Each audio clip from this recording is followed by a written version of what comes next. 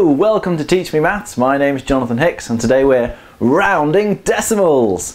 Now there are two ways that you can round decimals. You've got your decimal places and your significant figures. This is the significant figures video, but you do need to know how to round to decimal places first before you can do this. So if you're not sure how to round to decimal places, go and watch that video and then come back to here.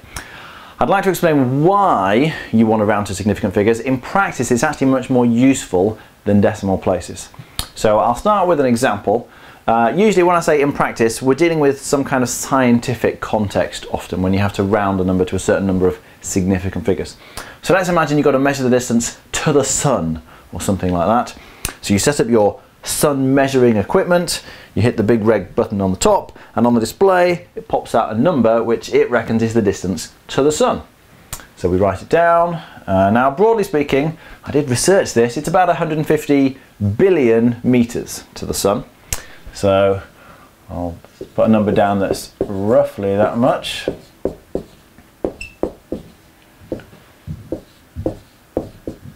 And let's say that your sun measuring equipment pops out some decimal places on the end of that as well. Alright, so that supposedly is the distance to the sun. At least that's what your instrument says. Now you need to round this number. Now if you were to round this to decimal places, 1 decimal place, 2 decimal places, 3 decimal places, your line would be going somewhere around here and you'd be rounding the numbers here. However, all of this information is complete rubbish. Let me explain why. Imagine you're in your spaceship and you're flying towards the sun to work out when you've got to the edge of the sun. You're measuring the distance from where you are now to the edge of the sun, let's say. So you're flying through space, there's a few sun particles coming by, getting a bit closer to the sun, it's getting really hot now. Now there's quite a lot of sun particles and after a while you're surrounded by sun particles. You're in the sun. Well, at what point were you not in the sun to suddenly you are in the sun? It's made of gas. It's not like you can land on the sun or bounce off the edge or something. There's just lots of gas particles and after a while you're surrounded by a lot more of them and you could say you're kind of in the sun. But defining that edge is really difficult because it's so blurry. And certainly to the level of, well, if we've measured this in meters, then this is going to be the number of millimeters. So accurate to the nearest millimeters is just, you're not actually going to be to measure the distance to the sun in millimeters because that edge is so blurry. And the sun's not a perfect sphere anyway. Even if you were to measure the distance to the center of the sun, it changes its shape. You get these solar flares, it sticks bits out here and bits there. It's just not an easy thing to measure. The significant information in this number is not down here. And rounding to decimal places, you're just dealing with meaningless rubbish because they're so inaccurate here and it's changing constantly. The significant bit of the information is at the top end. In this case it's 149 billion. That's the interesting bit. And this stuff varies from day to day and second to second almost, depending on what bit of the sun you're measuring towards. So with a lot of big numbers, you'll find the interesting bit is at the top end, not the bottom end. And when you want to round this number, because you don't want to have to be writing out numbers that big all the time, you want to round at the significant end, not the decimal places end. Let me give you another example. Imagine you wanted to measure the distance, I'll tell you what, how about the width of an atom? It's not going to be that big, it's going to be teeny tiny, yeah? Atoms are really small. Everything just about in life is made of atoms, so they're like the building blocks of life. If we wanted to measure how wide an atom was, I mean you do get instruments that can measure that thing, but it's going to be really, really small, okay? Now again, I've looked this up, roughly speaking, an atom is going to be, well, you're obviously going to get a lot of zeros here. Again, this is in meters, so it's 0.0000000, and then we'll have some numbers. Let's imagine you measured some atom and it turned out to be that wide. Now again, if you were to round this number to a certain number of decimal places, if you rounded to 2 decimal places or 3 decimal places, well, that's going to be silly because you're going to throw away all of the significant information. Even if you round to 8 or 9 decimal places, you're still throwing away all the significant information. In this case, with a really small number, the significant information is not at the top end, it's at the bottom end. This is the bit where you'd want to do the rounding. So we need some mechanism which allows us to round, which will take account of the significant information, whether that's at the top end or at the bottom end. And the way we do that is with significant figures. Now, whereas with decimal places, they're defined after the decimal point. That's your first decimal place, second decimal place, third decimal place. Same thing up here, first decimal place, second decimal place, etc. Significant figures are defined to be the first non-zero digit, and then everything after that is significant. So on this big number here, the first significant figure is the 1. That's the first digit that's not a 0. So that's the first significant figure. That's the second significant figure, the third significant figure, etc. Whereas on this number, you ignore leading zeros. It's the first non-zero digit. So you ignore all the zeros. That is the first significant figure. It's the first figure that's actually important, that's significant to us. So that's the first significant figure, the second significant figure, the third significant figure, etc. Now, the way you round in practice is exactly the same as the way you round for decimal places. That bit's fairly easy. It's just working out where you start that can be the tricky bit. So remember, significant figures start with the first non-zero digit. For a big number, that's going to be the first digit. For a small number, just ignore the leading zeros. Let's do a few examples of how you round in practice, and then you should get the hang of it. So we'll try 0.0007649, and I'm going to round this number to 2 significant figures. So you ignore the leading zeros. That's your first significant figure, that's your second significant figure. So that's the point where we're going to round. You put your line there, you look at the next digit. It's less than 5, so this digit stays the same. Now the answer, you need to keep all of these digits here. You throw away everything after the line, but you must keep everything before the line. So it's going to be 0.00076. Everything after the line gets thrown away. Again, you should always write the accuracy you've rounded to. In this case, we've rounded to 2SF, 2 significant figures. So that's how you do it. Let's do another one. We'll have 0.08529, and we're going to round this to 1 significant figure now. So ignore your leading zeros. 8 is the first significant digit, first significant figure, so you put your line there. You look at the next digit, it's 5 or more, so the 8 is going to go up. So keep the rest of it. It's going to be 0.09, because the 8, because of the 5, the 8 goes up to a 9. That will be 1 significant figure.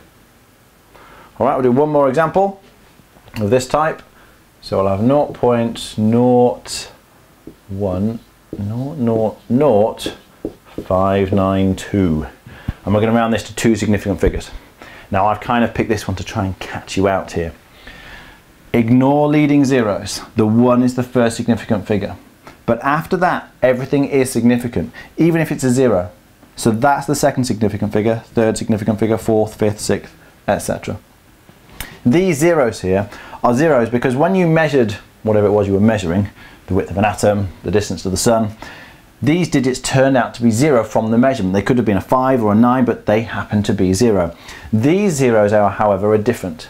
These are 0 because the number was too small to register on this scale. Yeah? Atoms are so small, you don't get any numbers here. These zeros just represent smallness. But any zeros that appear after the significant figures are actual measurements. They are the number it happened to be. So in this case, we're going to round to 2 significant figures. So that's your first significant figure, that's your second one, line goes there, you look at the next one. It's less than 5, it's a 0, so this stays the same. So the answer here is going to be 0.010. 2 significant figures, check. 1, 2 significant figures, 2 significant figures. It's good practice to check that however many figures, significant figures you said you've rounded to is how many you've actually got. Yeah, 2, 2, 1, 1, 2, 2. You must keep that 0 there. It's very important. Again, I talked about that a little bit more in the decimal places video. So that's how you round with significant figures when you're dealing with small numbers. So let me show you on this one here.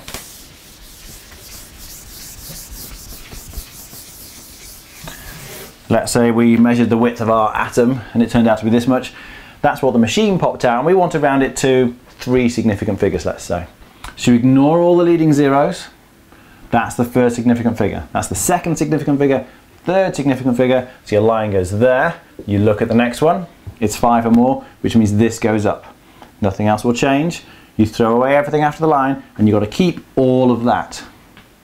You can't just write 173. 0.17295 is nowhere near 173. So you must keep all of these zeros to keep the place value. So in this case, when we round it, just copying all the zeros here, and then 1, 7, and the 9 makes the 2 go up to a 3. So to 3 significant figures, the number is 0. Lots of zeros, 173. And you have to write it all out like that. So it would be unusual to be rounding such a small number like this, but that's how you do it in practice. Right, let's try a couple of big ones then, because they work out slightly differently, and then we'll come on to the distance to the sun.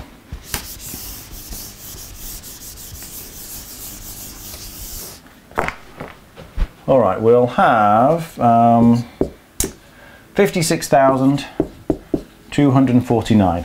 And we're going to do this to 3 significant figures. So, let's go underneath here. That's your first significant figure. That's the second one, that's the third one. You ignore leading zeros, but on a big number like this, there are no leading zeros, so you just start there. So first, second, third, your line goes there, and then you look at the next digit. It's less than 5, so this stays the same. So according to everything we've said so far, you'd think that 56,249 would round to 562. But there's clearly a problem here. 56,000 and something is clearly nowhere near 560 something. When you round, the answer should be roughly the same as what you started with. You're just rounding it a little bit. You can't end up with 56,000 and end up with 500 something. It's miles away. And the reason for that is because this, for example, is not a 6. This is in the thousands column, it's a 6,000. And when you finish rounding, this still needs to be in the thousands column. Again, the 2 here is not a 2, it's a 200. It's in the hundreds column. And this 2 must still be in the hundreds column when you've finished. You must keep the place value, or the columns, of all the numbers you're rounding.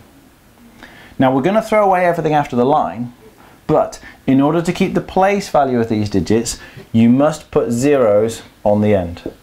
You basically fill out with zeros everything after the line up to where the decimal point would be. I mean, there isn't a decimal point written here, but you can kind of imagine it would come at the end. So now I've got 56,200, and you can see the 2 is in the hundreds column now because of these zeros, just like it was before. And the place value of all these 3 things is the same after I've finished. So this is the one kind of exception when rounding. With significant figures, if you've got a big number, usually everything after the line, you just throw it away. Now we are throwing it away here, but you have to fill out with zeros to keep the place value of everything else. Let me show you another example. So we'll do 3,849. We'll round this. Actually, I should have specified my accuracy here. That was 3 significant figures. We'll round this one to 2 significant figures. So that's the first significant figure, second significant figure, line goes there. Look at the next one, less than 5, this stays the same.